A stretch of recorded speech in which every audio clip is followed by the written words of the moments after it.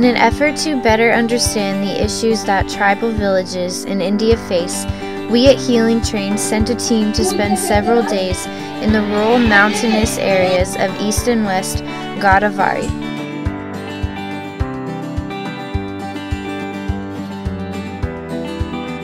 Though tribal villages are in the minority population of India, they lack in the majority of basic resources, and it makes it even more difficult to reach out to them given that they are located in interior pockets of difficult terrains.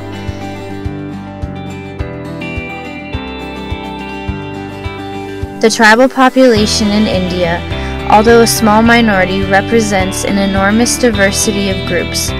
They vary in language, linguistic traits, ecological settings in which they live, physical features, size of the population, ways of making a livelihood, level of development, and social stratification.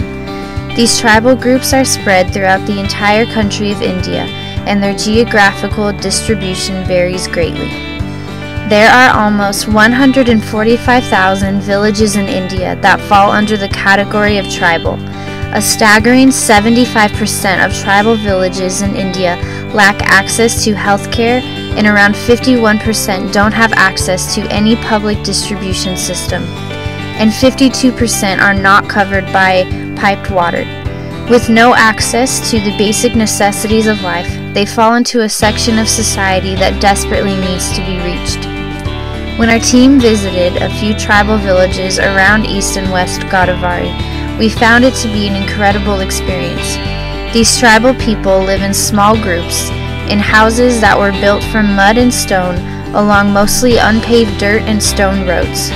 Without easy access to markets and other resources, we found that they lived primarily off the produce of their small lands.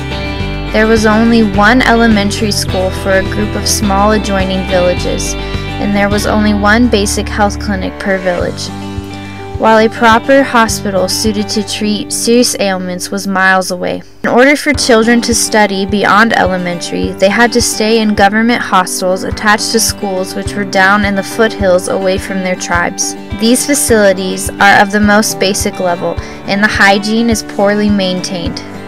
We had the privilege of visiting 5 such schools that catered to adolescent girls and were able to speak about a topic that had not been adequately presented to them.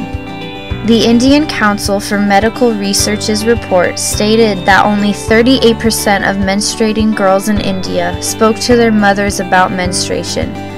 Many mothers were themselves unaware of what menstruation was, how it was to be explained to a teenager, and what practices could be considered as menstrual hygiene management.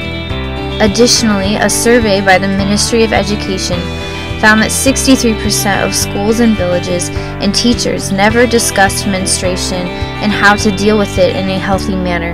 That is why we reach out to schools, to break this silence and enable girls to know how to take care of themselves during menstruation.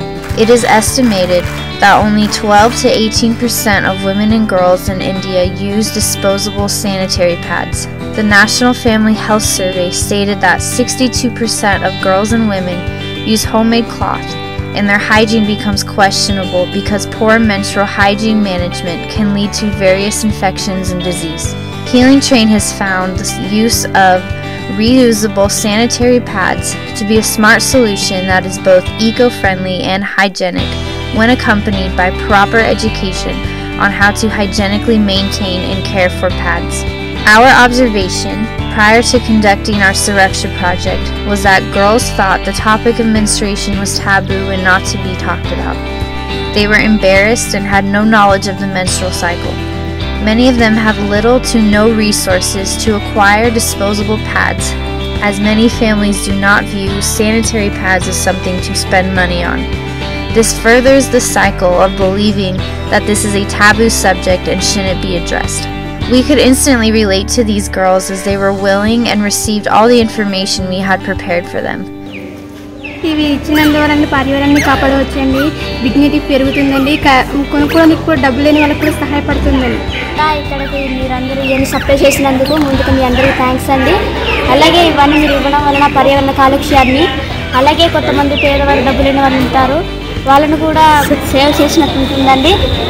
మా స్కూల్కి వచ్చినందుకు కూడా చాలా సంతోషంగా ఉందండి. ఎల్లప్పుడూ కూడా ఇలాంటి ఐడియాస్ వస్తే మా స్కూల్కి ముందు రావాలని కోరుకుంటున్నామండి. ఇంతటితో ముగిస్తున్నాను. To our surprise, most of them would use homemade cloth pads made from an old sari or house cloth, and when their parents could afford disposable pads, they would receive them. We explained to them how reusable sanitary pads were a smart switch and would also benefit them both personally and environmentally. This smart solution was taken quite well. After the sessions with the girls, we noticed that they seemed ready and willing to begin using reusable sanitary pads.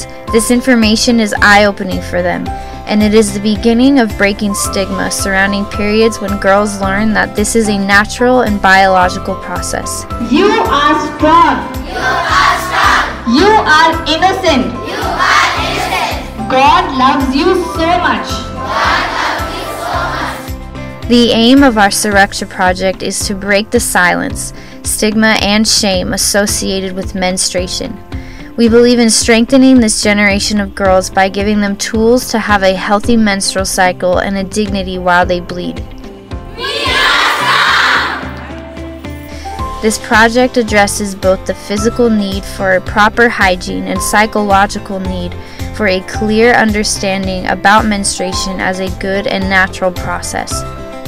Healing Train Foundation is committed to providing better healthcare resources and education in needy areas such as these tribal villages and other rural parts of India. We have a vision to reach many more girls in this next 2020 with our Suraksha project and to see the next generation empowered with tools to live healthy and strong lives.